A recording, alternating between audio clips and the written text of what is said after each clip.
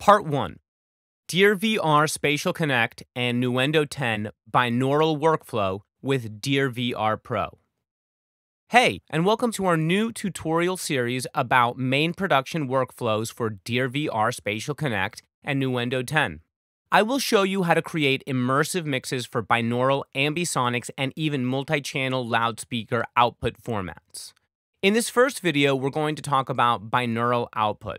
As a spatializer plugin, we are using the advanced dearVR Pro plugin, enabling you to choose between all three output formats: binaural, Ambisonics, and multi-channel loudspeaker.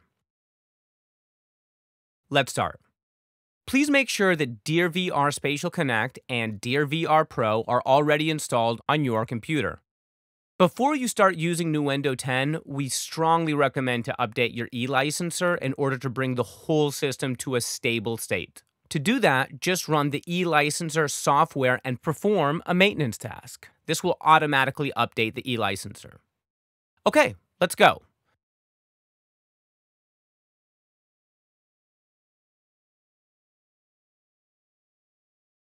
After starting Nuendo, open the Studio drop-down menu. Indicating a successful installation, Spatial Connect should appear here. If it doesn't show up on your system, please check our tutorial video on how to install and set up Spatial Connect properly. For my setup, I can see that Nuendo is already connected to Spatial Connect. Now we're going to set up a binaural output configuration for dearVR Pro. First, go ahead and create an audio track. It's very important that you specify a stereo configuration and a stereo output for the track. After adding the new track, select on the track and go to your effects channel, here, and add dearVR Pro as an insert effect. As this is the first time opening dearVR Pro, you will be prompted for your Plugin Alliance credentials. After logging in this time, the licensor will remember me in the future. As the default setting of dearVR Pro, we directly get what we're looking for, the binaural output format. Perfect.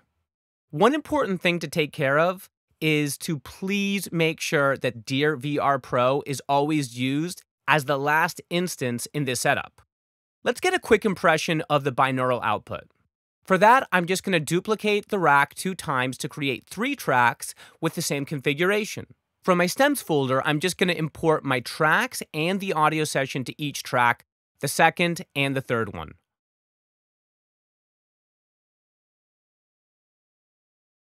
All right, now we have our configuration going. I'm just going to press play now.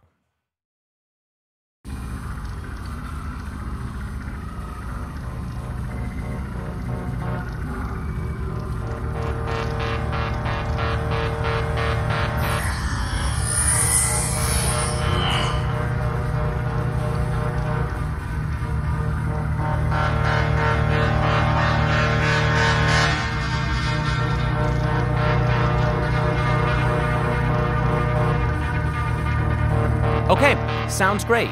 That's it for binaural setup.